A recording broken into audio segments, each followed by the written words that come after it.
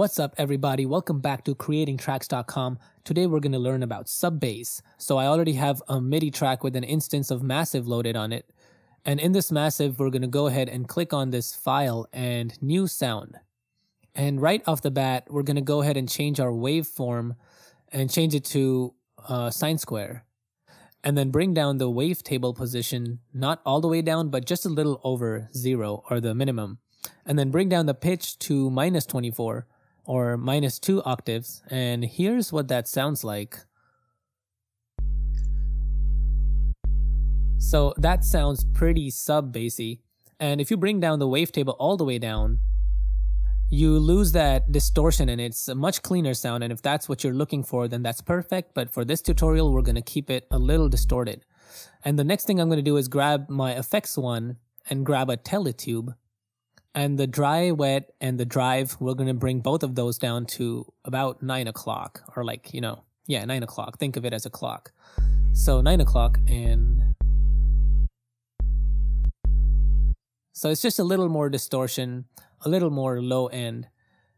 And then turn on the EQ and bring down the high shelf. We're not going to bring it down all the way, but because we don't want to kill the highs, but let's bring it down just a little bit. And then increase the low shelf just a little bit, not too much.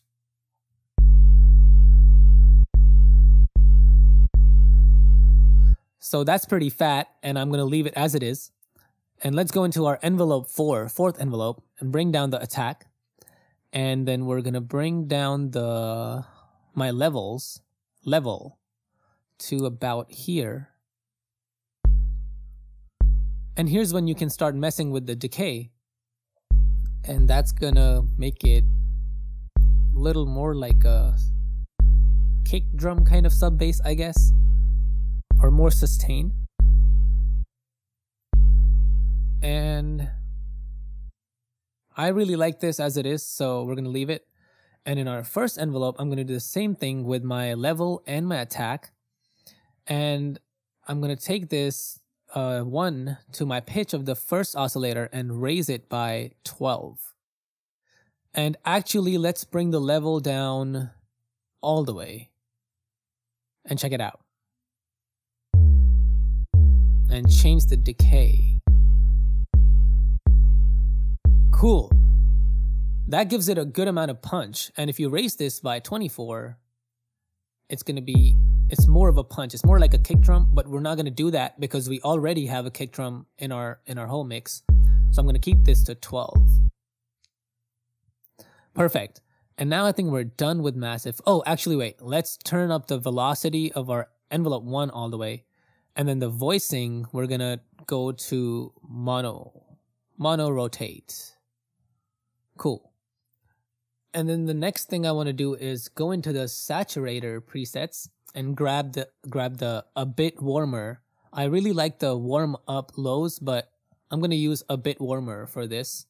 And let's bring the wetness down to 35% or something. And then we're going to change the drive and see what it does.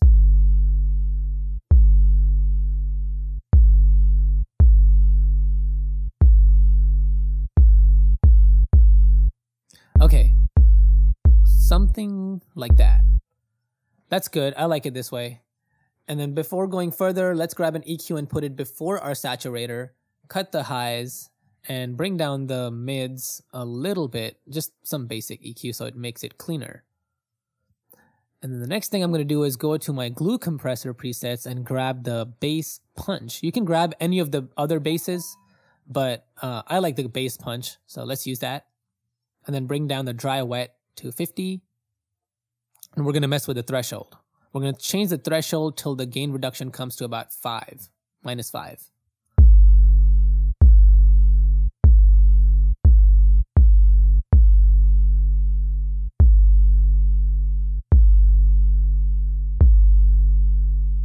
So I really like this, and I think it makes it sound much more tighter. And what I'm going to do next is I'm going to make a MIDI clip and I'm going to insert some MIDI notes in it. And we're going to discuss music theory later on in this course. But for now, I'm just going to speed up the video and insert some MIDI clips. And please make sure that your speakers are turned down at this point because it's about to get a little louder than what it currently is because I'm going to play the whole beat together. And obviously this is how fast I really draw. It's not sped up. So let's go.